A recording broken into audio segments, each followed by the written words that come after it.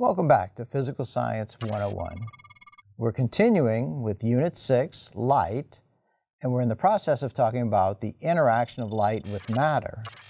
In this lesson specifically, we're going to talk about the transmission of light through matter. We're going to talk about what happens when light passes through matter.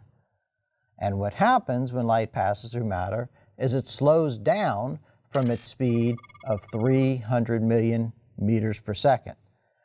The exact amount by which it slows down, we measure with something called the index of refraction.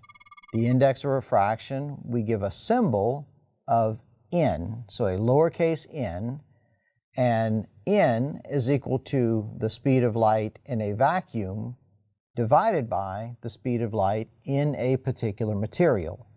So n is equal to c for the speed of light in a vacuum divided by v, which is the speed of light in a particular material.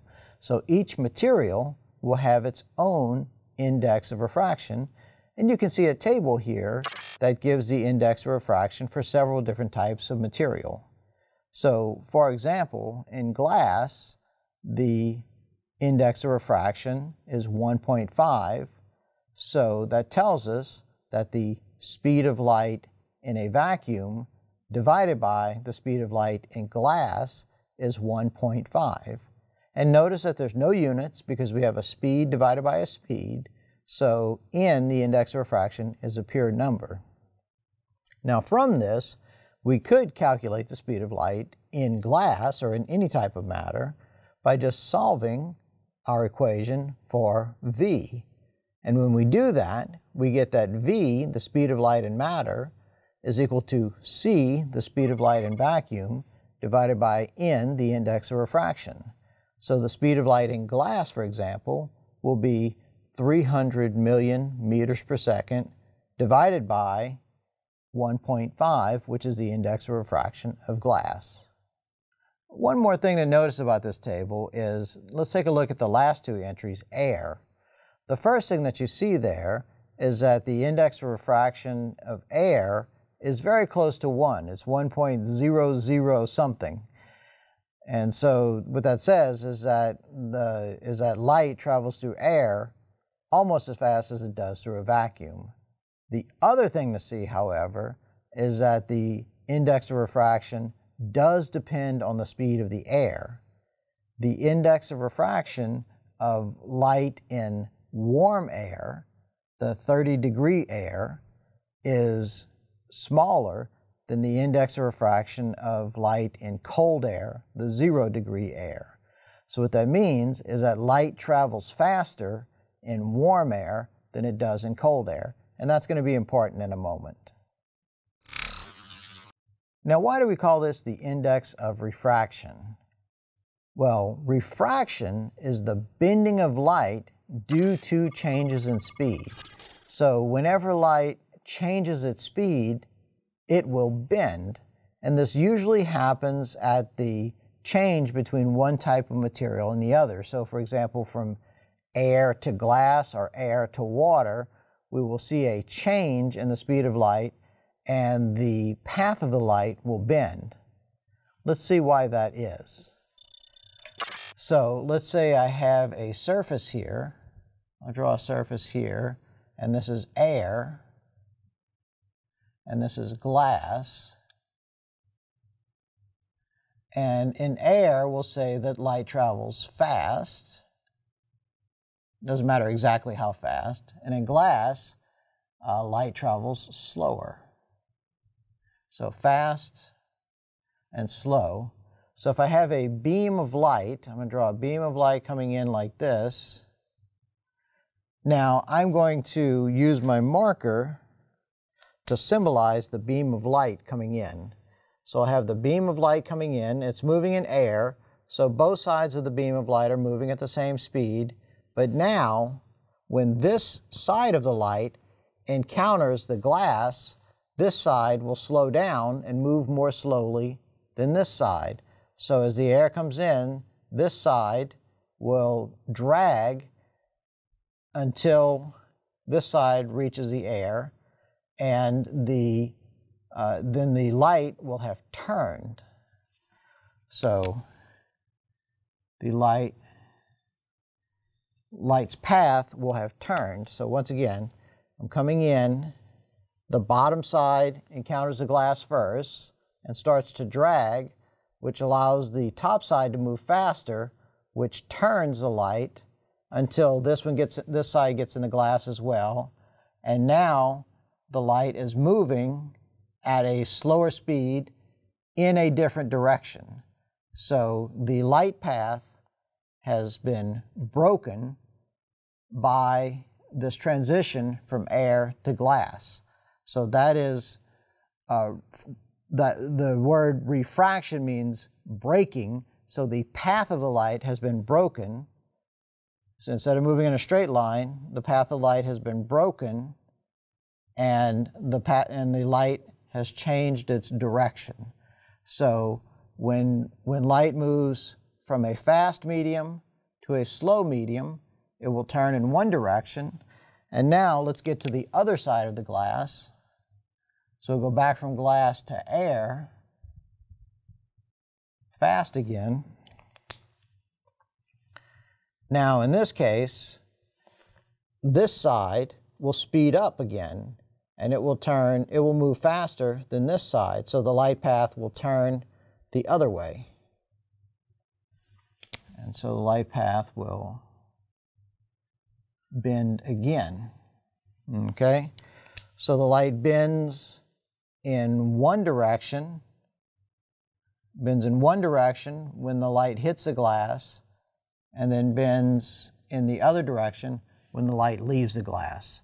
So that is why light changes its path when it goes from one medium to another, or in other words, when the speed of the light changes. So usually we think of light traveling in straight lines. Well, that is not the case when it encounters a change in speed. When light encounters a change in speed, the path of the light changes. Let me do another demonstration of that for you. Okay, here is a simulation about what I was talking about. We have a light source, and you can see waves of light, electromagnetic waves, coming out of the light, and the light encounters a change between air at the top and water at the bottom. And so the bottom edge of the light encounters the water first, and you can see that it drags and travels slower than the top.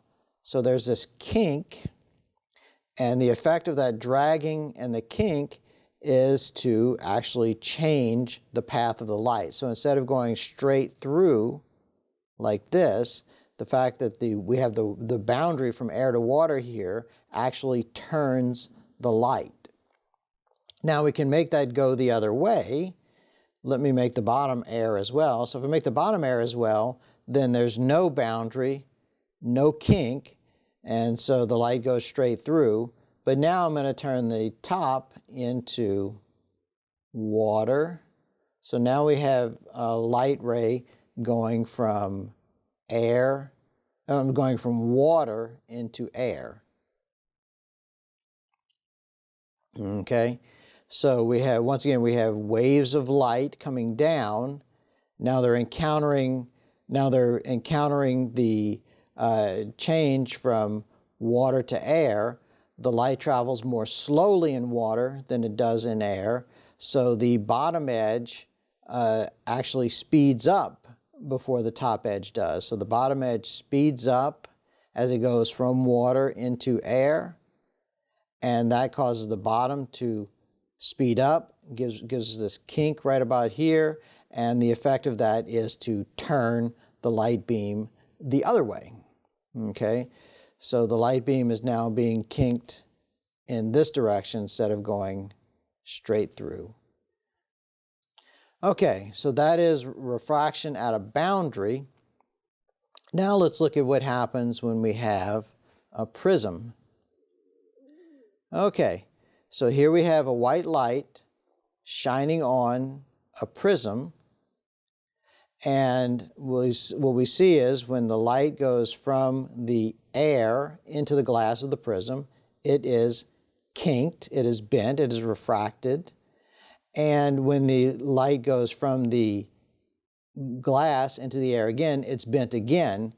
Now, the net effect of this is both times the light is bent towards the base of the pyramid. So the light is bent towards the base of the pyramid, and it's bent towards the base of the pyramid overall. So these two refractions here have the effect that when we go through the pyramid, that the light is bent overall towards the base of the pyramid. That's going to be very important when we talk about lenses later. The light is bent to the thicker side of the prism. Now notice that the light also is separated into its colors. The red is refracted less than the purple. So you see here that the red is bent, the purple is bent, but the red is bent less. That is because the index of refraction of glass depends on wavelength. There is a higher index of refraction for purple than there is for red. So that is why a prism will separate light into its colors. That's because refraction in glass is wavelength dependent, with stronger refraction for violet than for red. Now, just for fun, let me take this pyramid away, and I'm going to have a circle that represents a drop of water. And let me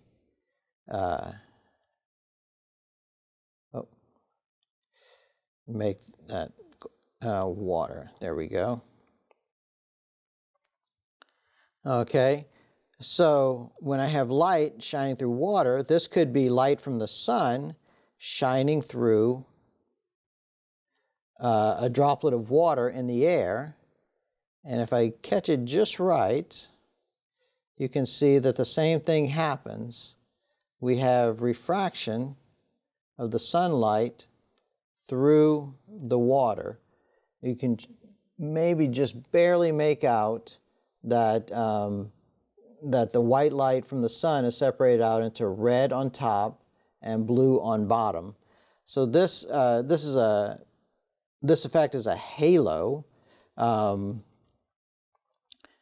Sometimes you'll see a halo around the sun. That is this effect. It's the light from the sun shining through a droplet of water. Now, if I add in reflections, you can actually see a rainbow. So let me change the angles just a little bit.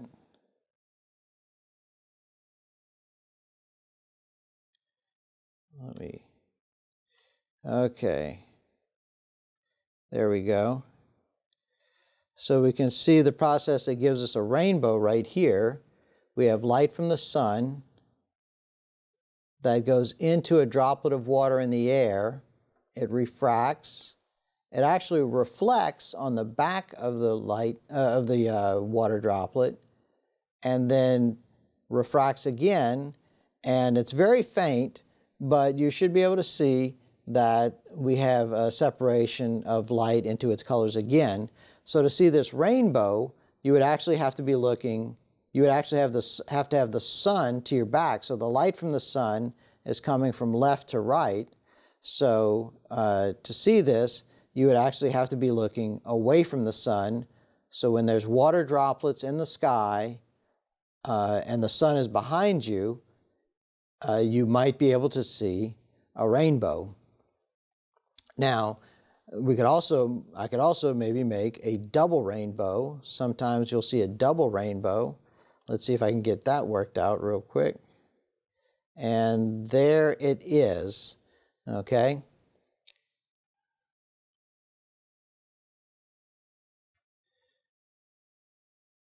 So what I have here is I have the light from the sun refracting into the water droplet, reflecting twice, and then refracting out, and you can see that the light is once again broken up into its spectrum, and a couple things to notice here. One is that this light is coming in at a much higher angle, so you have to look higher in the sky to see the second rainbow. So the second rainbow is higher in the sky, it's at a higher angle, you have to look up at a higher angle to see the second rainbow.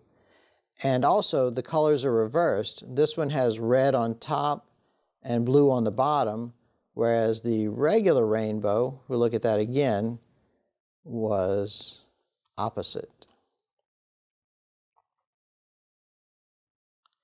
This one has red on the bottom and violet on the top. So the primary rainbow has the colors in one way, the secondary rainbow has the colors in the other way. And this little demonstration shows you why that is. Now, an interesting effect of refraction that we often see here in Louisiana are mirages on hot roads.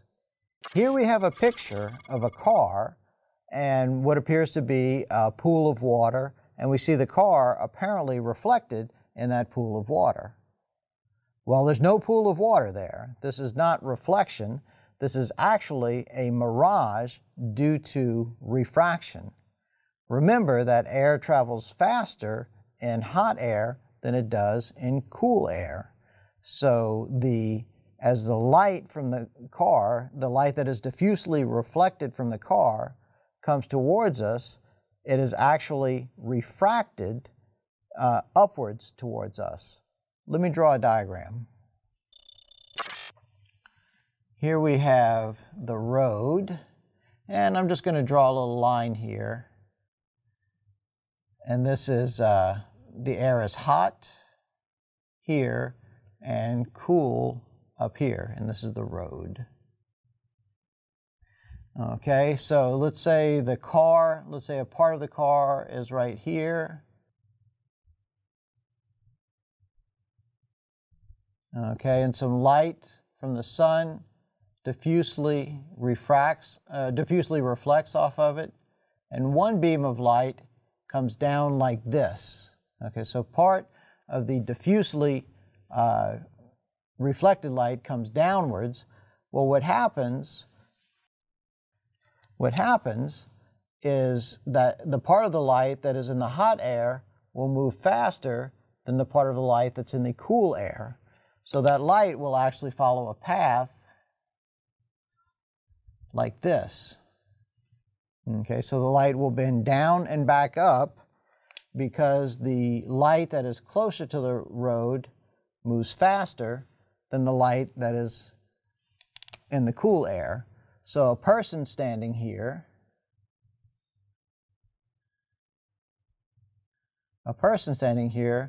actually sees the light coming upwards to him. That is the lower part of the car. That is the upside down car mirage. Now, some of the light will also travel directly to the person, so the person can actually see the car in two different directions. That's why we see two images of the car.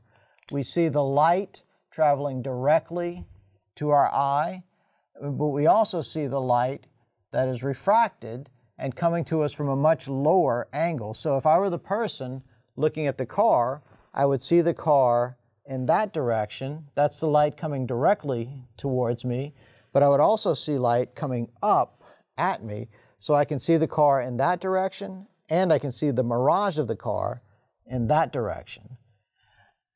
Now, what is all the water? Well, that's the sky. So once again, the person can see the sky in two different directions. The person can see the sky by looking up at the sky, but the person can also see the sky by looking down at the mirage of the sky, at the light that has been refracted up and comes to the person from underneath.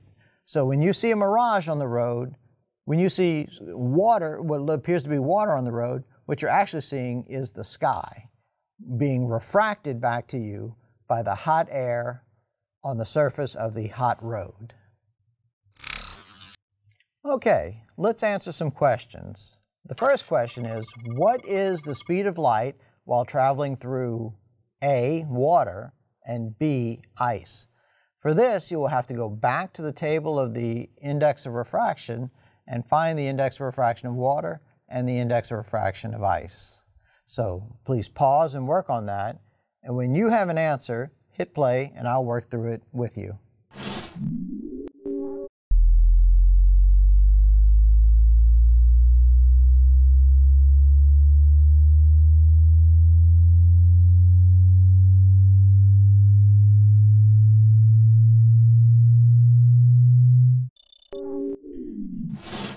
Okay, our expression for the speed of light in a material is the speed of light in vacuum divided by the index of refraction.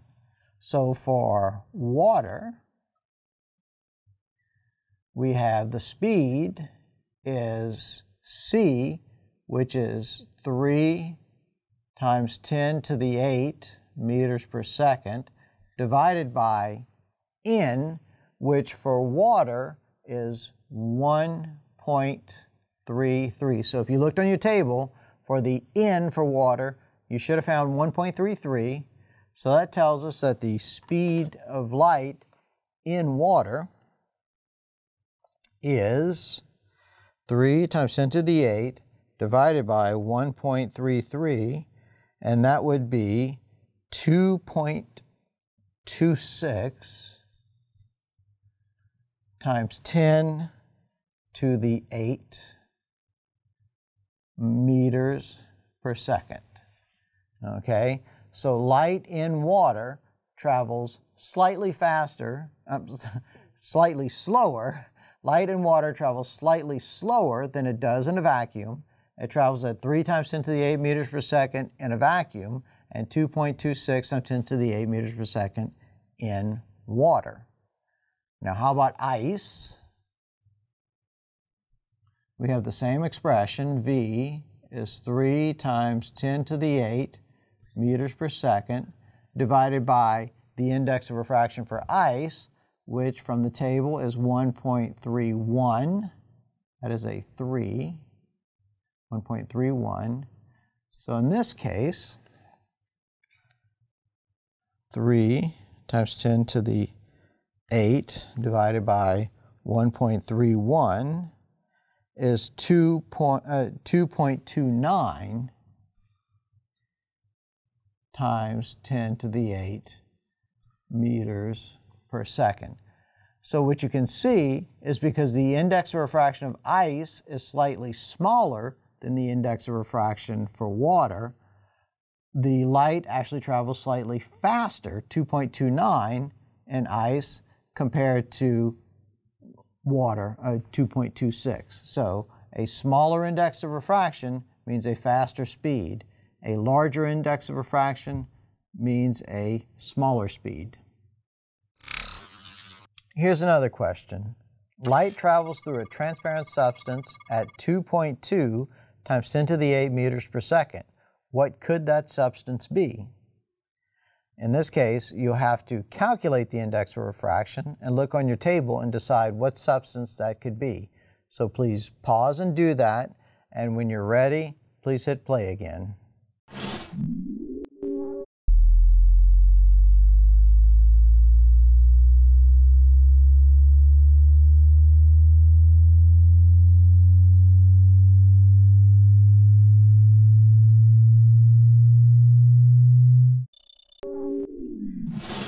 So in this case, we know the speed of light, we know that, and we know the speed of light in the material, and those two are equal to our index of refraction.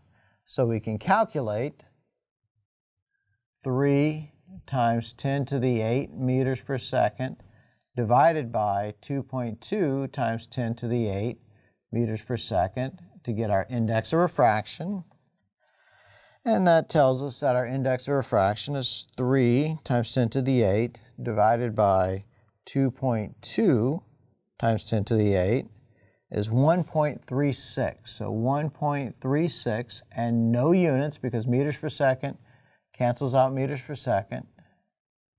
1.36 is our index of refraction. So if we go back to our table, look at what that could be. One thing that has an index of refraction is ethyl alcohol.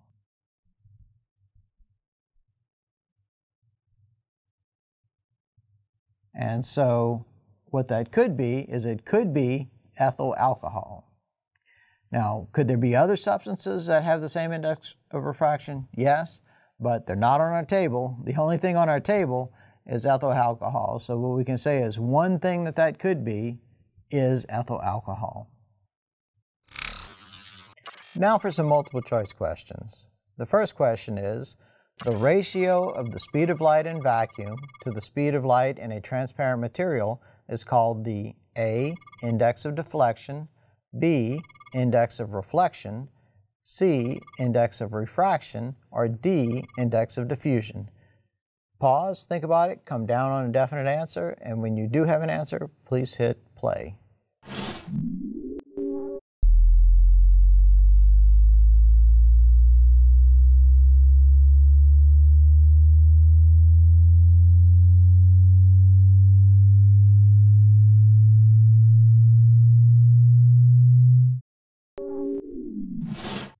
The correct answer is index of refraction, C.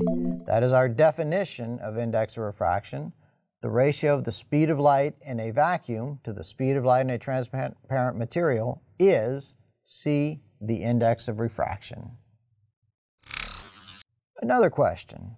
Refraction of light happens when light undergoes A, reflection from a surface, B, a change of speed between two transparent materials, C, movement through a critical angle, or D, a 90-degree angle of incidence. Once again, please pause, think about it, come down on an answer, and when you have a definite answer, please hit play.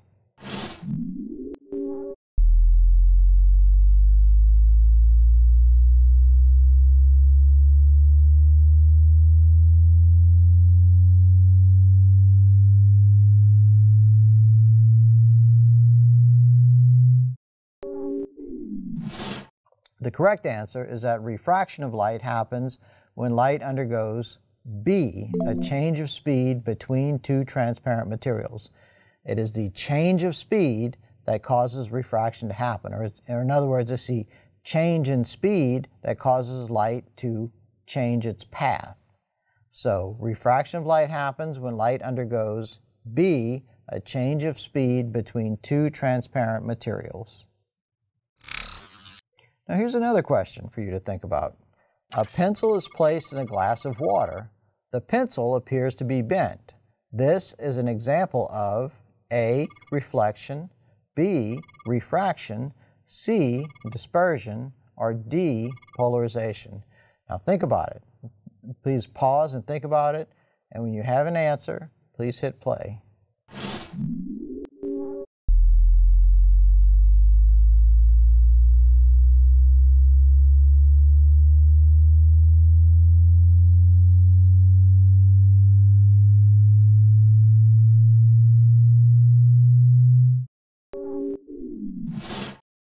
Okay, the correct answer here is B, refraction. Now why is that?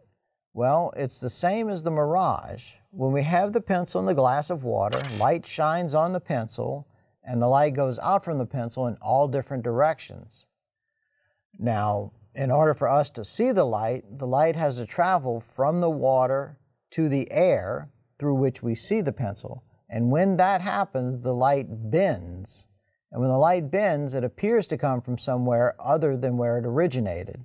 So the part of the pencil that is out of the glass of water, the part of the pencil is in the air, we see its true position, but the part of the pencil that's in the water, we see it in a different position. Just as we could see the car in the mirage twice. We saw the car where it really is, but we also saw the car apparently underneath the road. So that is why a pencil appears to be bent in a glass of water. The light from the part of the pencil that's in the water comes at us from a different direction than the true direction towards the pencil. So the reason the pencil appears to be bent is B, refraction. Here's another question. A prism separates the color of sunlight into a spectrum because A, each wavelength of light has a different index of refraction in glass. B, each wavelength of light reflects at a different angle on glass. C, each wavelength of light is absorbed differently by glass. Or D, the prism is emitting thermal radiation. Okay, please pause, think about it, come down on a definite answer, and once you have an answer, hit play, and I will talk you through this.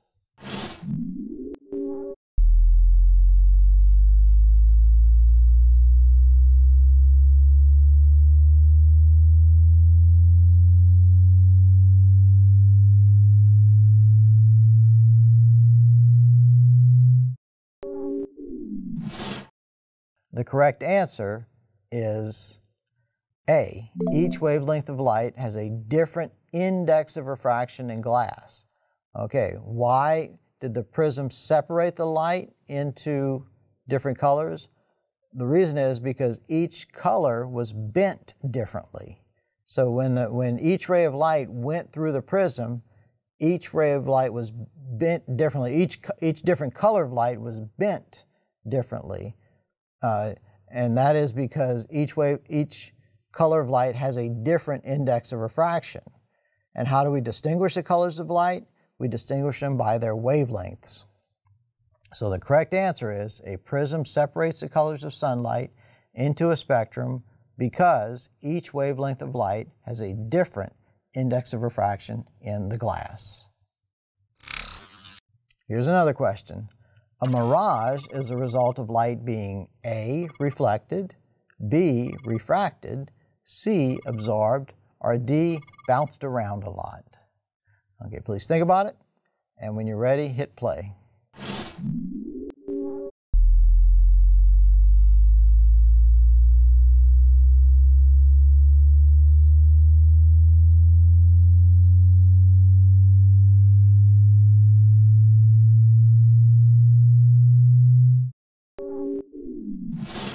Okay, the correct answer is that a mirage is a result of light being refracted. Remember that the source of the mirage was the fact that light travels faster in hot air than in cool air. So when the air was warmer near the surface of the road, the light was bent or refracted by traveling faster through the hot air. So a mirage is a result of B, light refracting. And here's our final question. Light interacts with matter by which process? A, absorption, B, reflection, C, transmission, or D, all of the above? Please think about it, come down on an answer, pause, and when you're ready, hit play.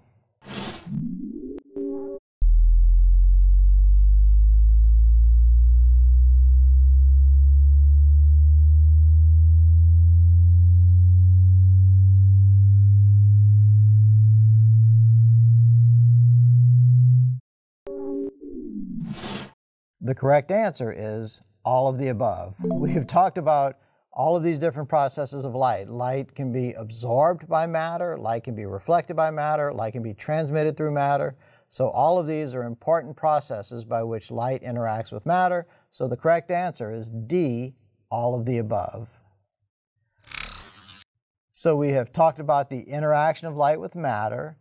In our next lesson, we're going to talk about optics, which is how we manipulate light using lenses, and also how we can see things, how our eye works. We're going to talk about that in the next lesson. Until then, think science.